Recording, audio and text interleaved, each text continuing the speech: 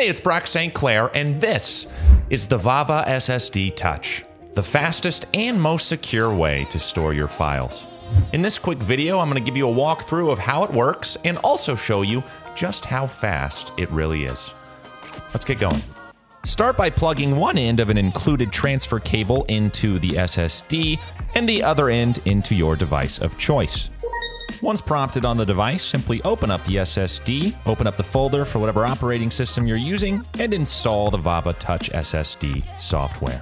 This software has a lot to offer, like switching your theme between light and dark mode, but we're mostly interested in what's happening in the settings. Security mode. Let's flip that on and go ahead and set our security password.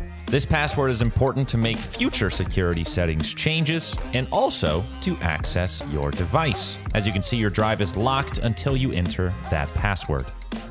But that's not the only way to secure your VAVA Touch SSD. As you might imagine by the name, you can also use your fingerprint. We'll flip that on in our security settings and confirm that it's us with our security password. Next step, you hop down to Manage Fingerprints and then Add Fingerprint. You can add up to 10 individual fingerprints to every VAVA Touch SSD.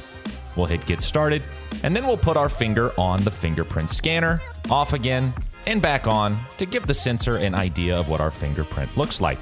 Soon it'll be done, and you click Done. You can also rename each fingerprint. I'll be naming this one Brock, as that's, my name. And voila! You're ready to get started storing. Now, I've got this 4.7 gigabyte video file that I need to move to my desktop, which is a hard drive. Yeah, that's taking quite a bit.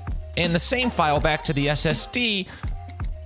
Wow, that's pretty fast. Golly, it's really fast.